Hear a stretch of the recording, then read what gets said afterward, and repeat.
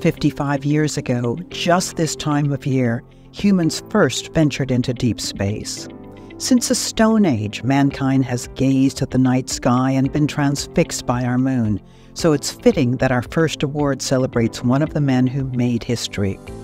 Astronaut Bill Anders is awarded the 2023 Leif Erikson Award for his photograph Earthrise, one of the most iconic photographs ever taken, and credited for starting the environmental movement.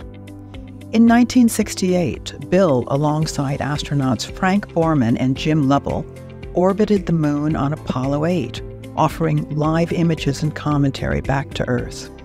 As they came around the far side of the moon for the fourth time, Bill captured the image of the blue Earth appearing to be rising over the desolate lunar surface.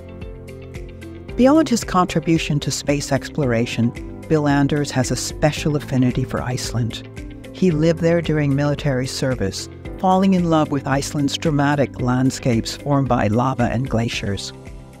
Bill was the only Apollo astronaut to join both field trips to Iceland, and he even carried an Icelandic coin to the moon, tucked into his NASA spacesuit.